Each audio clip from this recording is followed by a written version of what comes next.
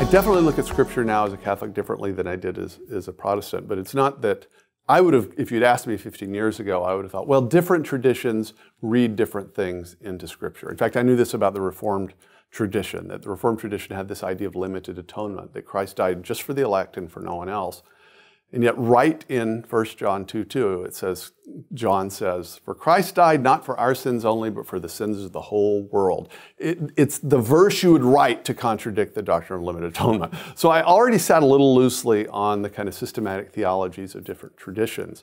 What I became acutely aware of, though, when studying these Catholic questions, is how many passages of Scripture I simply read over. I just simply didn't have I didn't have a story for it. I just didn't really notice it when Jesus was saying, you know, "You're Peter, and on this rock I'm going to build my church." There is a Protestant take on that, but that was just a verse that I read past. John 6, "You must chew my flesh and drink my blood if you're to have life in you." That's another verse, sort of like, what passage would you need to write if you're the Apostle John to make the real presence clear? That's one of those passages.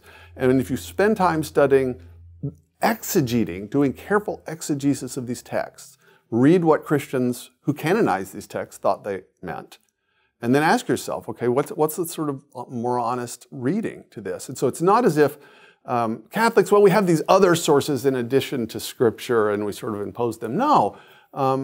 If our claim's right, we're being faithful to Scripture. It was the church that compiled Scripture and decided, based upon the faith passed on from the apostles, whether something should be in Scripture. There's that prior question, right? What books should be a part of the canon?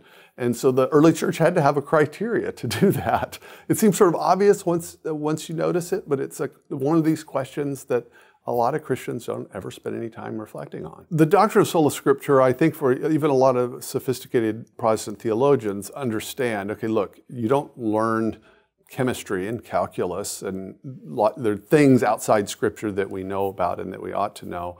Nevertheless, I think the kind of Achilles heel of sola scriptura is that it's a view of Scripture as sort of just standing on its own, sort of floating out there, not sort of rooted to anything. And because you have to say, okay, look, if you believe that Scripture is the sole source for all relevant kind of theological authority, where in Scripture does it say that?